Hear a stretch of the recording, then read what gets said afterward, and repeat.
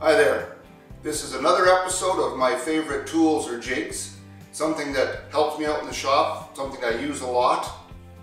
And in this case, it's another Rockler product. I am not associated with Rockler. I just like some of their tools. This one they call the Magnet Micro Adjuster, and it's for precision adjusting the fence on your table saw. What you do is clip it onto the rail on your table saw. After you've made a cut and it's just a little bit too wide, maybe you just want to take off a 1/64 of an inch, maybe even less. And then you just turn this handle to move the fence over, lock the fence down, do another cut. Works really well. You've got 3 magnets on the back so that you can clip it to the rail on your fence. Now, the bad news is Rockler no longer makes this.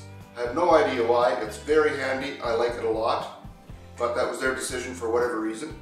The good news is, I'm going to show you today how to make one of your own. Now, to make it, I've got some parts here. This is for the handle. This is a blank for the body, about 5 by 6 inches. This is the threaded rod with a ball and socket joint and the wood on the end to hit your fence. And I've got 3 magnets and 3 cups for the magnets. I'm keeping them well apart because they can be hard to take apart sometimes. So with that, let's take a look at how to make one of your own. Another thing I should have mentioned, in case you haven't seen it, I have a video showing how to make the ball and socket joint so that you can make it for this project. If you haven't checked it out, I'll put a link in the description box down below the video and you can check this out too. This is the blank I'm using to make the body. This is the front face of the blank. I've made a mark 3/4 of an inch from the front and 3/4 of an inch from the top. First thing I'm going to do is drill a recess to fit the nut that will go on the threaded rod. So I'll just drill that deeply enough for that nut to set in there.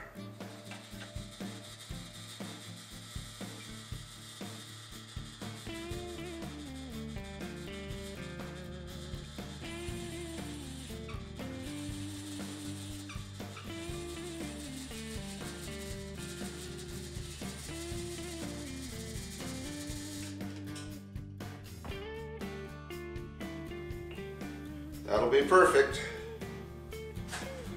I've changed the bit.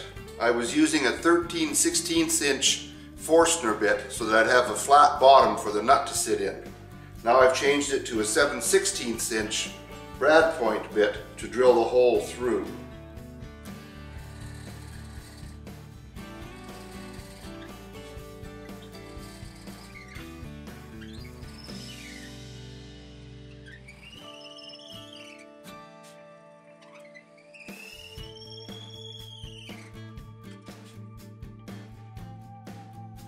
Now the rod will fit down in there.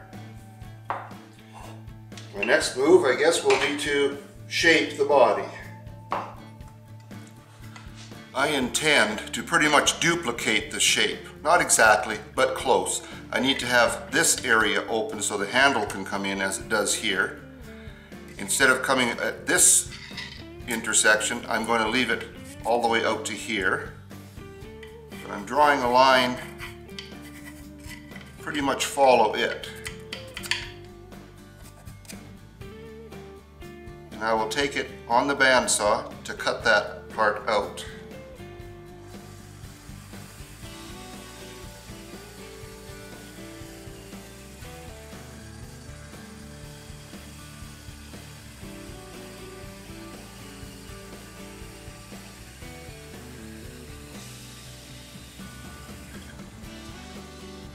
When I drilled the 7/16 inch hole with the brad point bit, obviously I was a little off center. I've chiseled this out with a small chisel so it fits in there, and I'm just going to fill this with epoxy to hold it in there anyway, so it's not a big deal. I realize it doesn't look professional, but I've never claimed to be a professional, and this is in fact a homemade job, so I think it'll work out just fine. For the recess for the second nut, I'm going to use a 1-inch Forstner bit. That should give me enough room around the nut to be able to get on there with either needle nose pliers or possibly even a socket, something to make sure I can tighten it properly.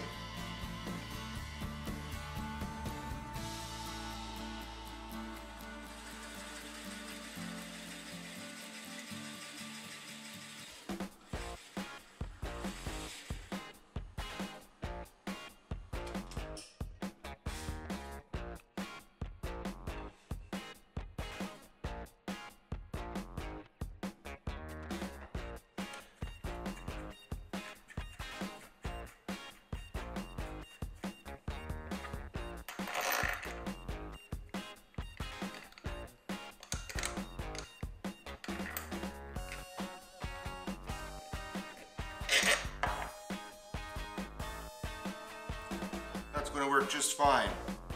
I don't actually want that nut to be in there that tight. It's just like double nutting something, and of course it won't turn. But I will put it in that tight while I put epoxy on the first side. And after the epoxy sets, I'll do the second side a little more loosely. I'm going to use a 1/8 inch router bit. I just want to round the edges over very slightly.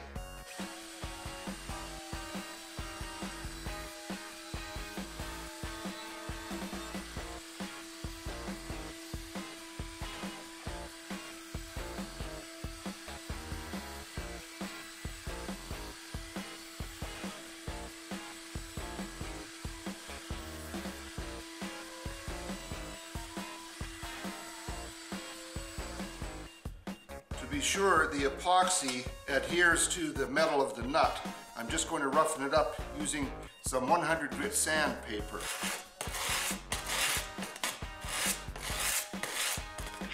I'll do the second nut so it's ready to go when its turn comes.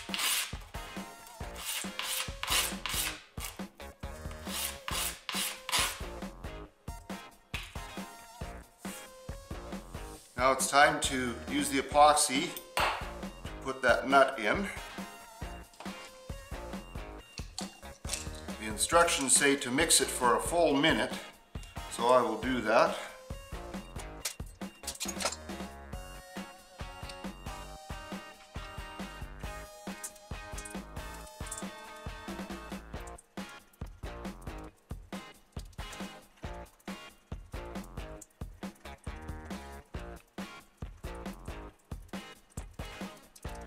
Now there's a minute.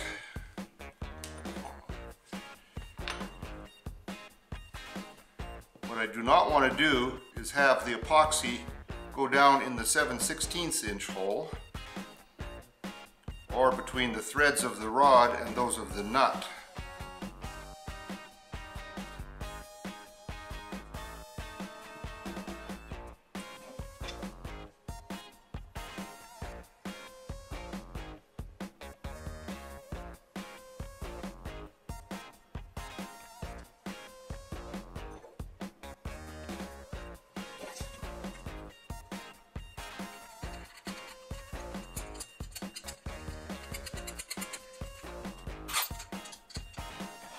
I've put epoxy in between the side of the nut and the wall of the recess,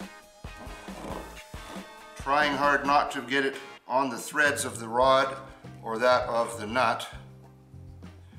Now I have to let it sit for 16 hours according to the instructions.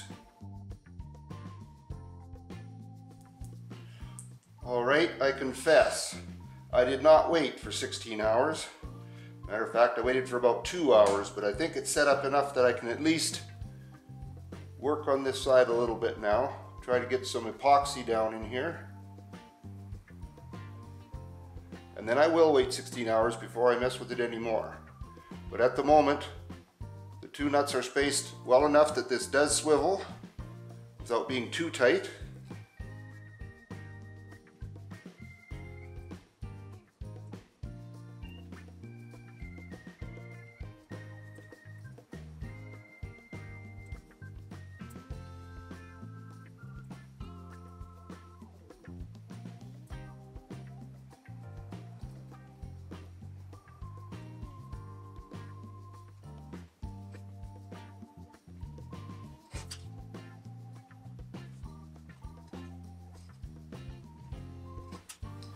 Looks like I mixed up almost exactly the amount of epoxy I wanted. Now I will let that sit for 16 hours and then I'll be back. I need to cut a notch from the lower back side of the body. This will create a lip which will sit on the rail.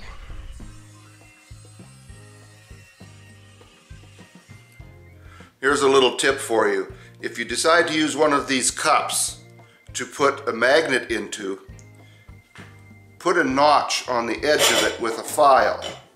When you've got a notch there, if you decide for some reason you want to remove the magnet, you can pop it out with a small screwdriver. If you don't have a notch there, good luck. They're difficult, if not impossible, to get out.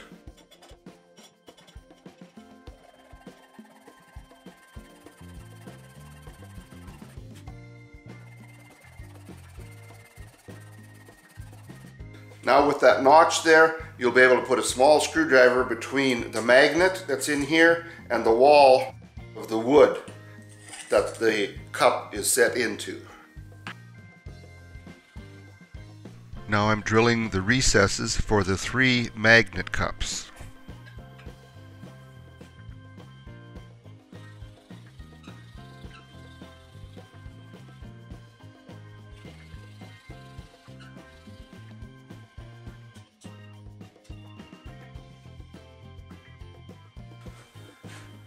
Now I'm going to put the cups in, and I'm holding them down with number 8 3/4 inch long screws.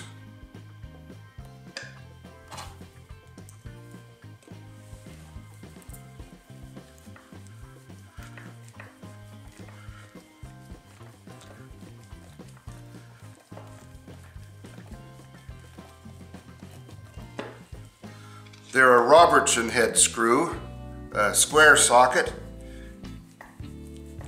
In the US, they seem to like Phillips head screws, but I don't care for them. The screwdrivers don't seem to stay in them nearly as well as they do in the Robertsons. In fact, to be honest, when I get a piece of equipment of some kind with Phillips head screws, if I can, I usually throw them away and replace them with some kind of Robertson screw. It's a Canadian thing.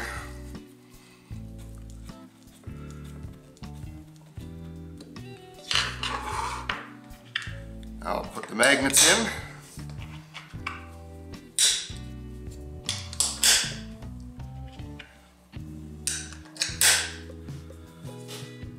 And if I want to remove them, using that little slot there, I can get a screwdriver underneath and pick them out quite easily.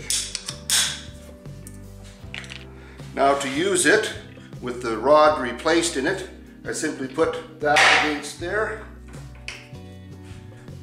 And if you watch the lines here, you'll be able to see it move across as I turn this. And you can turn it very, very small or large amounts, whatever you want. So the only thing I have left to do now is to turn the handle for it.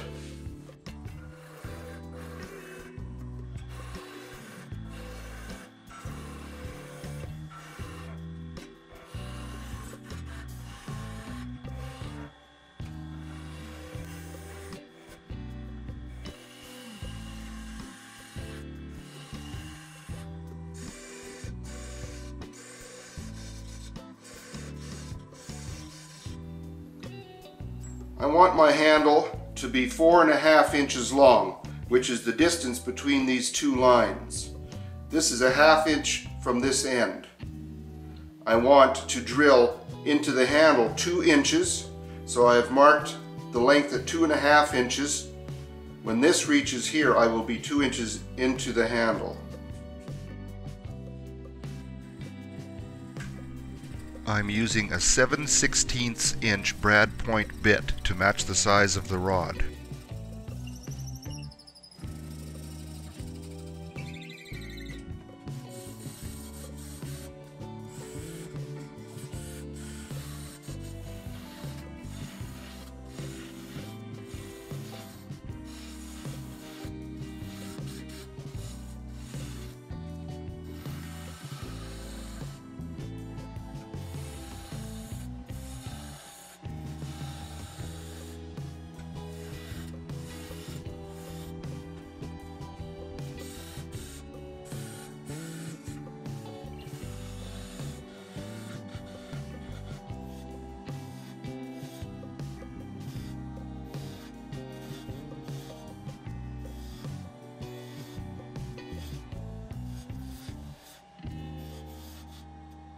I'm using 2 pair of pliers to hold the wire to make the burned marks.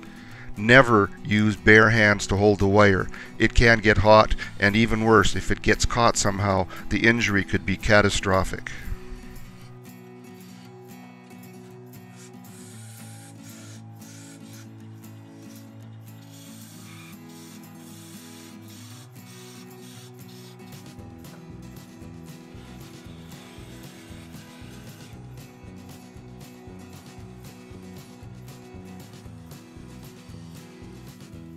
Now I need to part it off, and I'll need to be very careful because on this end, you might remember there's a 7/16 inch hole there.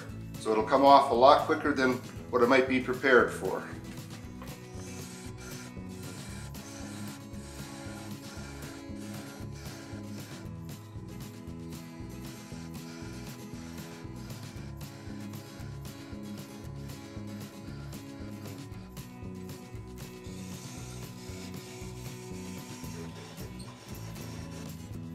It just started to break through there, and that's what made it grab, and so it twisted off there. It's all right, I can cut this end off with a saw, and this end I'll just sand.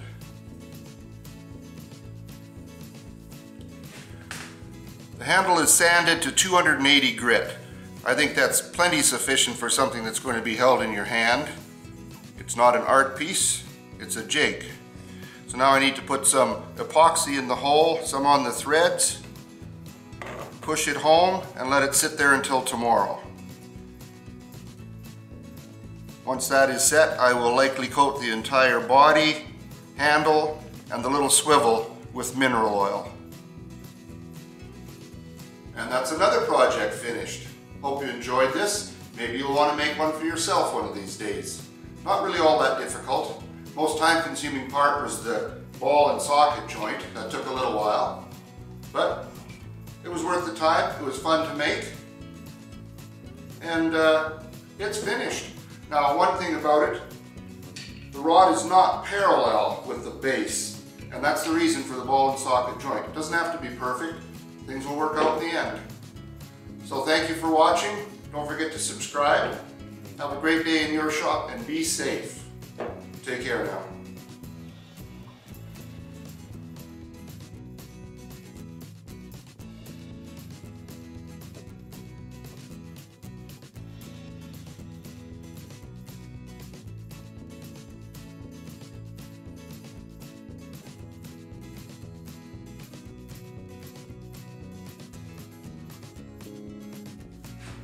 Whoa, hold it, stop, whoa, wait. I'm sure not anybody's going to really see this, because I doubt very much that anybody gets to the credits and watches them. But if you happen to be the exception, and you want to drop a comment, and you're the first one to do so, if you want this, I will send it to you. I've already got the original, the rocker, I like it just fine. This was fun to make. I don't need it, so I'd like to give it away to someone. If you're the first one and you do want it, let me know. Now, one thing, if you live in Europe or the Middle East or somewhere, it's going to take a while. I can't afford to spend $50 on getting it there overnight, so let me know if you want it. Thanks for watching.